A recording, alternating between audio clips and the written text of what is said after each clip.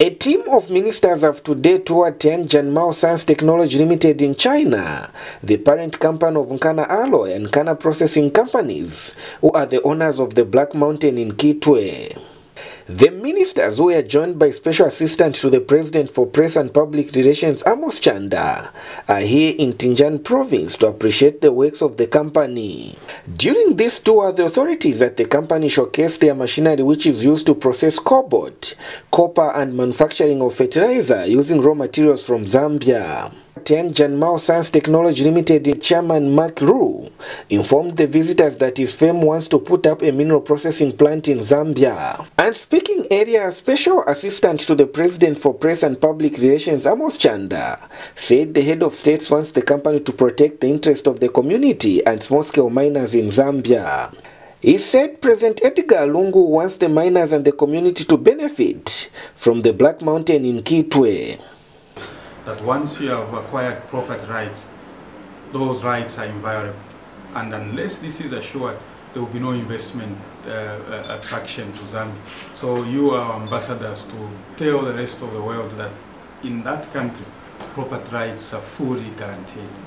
Yes, that is exactly the message the President was saying. The second example, and the second message he wants to continue to send, is that the exploitation of the national resource, such as that, must be done in an equitable and fair manner, that it must benefit the investors and also that it must benefit the people of Zambia. I think in this one example, Black Mountain, black as it is called, I think that it is a microcosm of how the entire mining industry in Zambia can be seen to be deployed for the benefit of the people on the ground. Because you are not hiding anything. If there is gold there, you are saying this is the percentage that is there.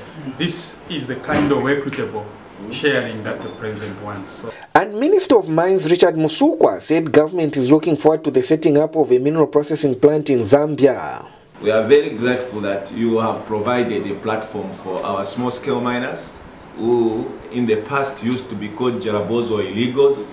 You have provided a platform to ensure that they take part in the exploitation of our resources, and we would like you to encourage them and also share the technology with them and the resources so that they know that it is not just about selling the product, but that we have a sustainable process of mining our product. And also to thank them most sincerely on their flexibility when we had the challenge on the Black Mountain, because these guys had to forfeit, right? They had to forfeit. It was not an easy thing, but surely the one thing we liked is the respect. There is just a show of respect to His Excellency, because when His Excellency guided, we were happy that when we spoke to them, when Amos and the team spoke to them, I think they were able to respond in the positive to try and help resolve the impasse that we had.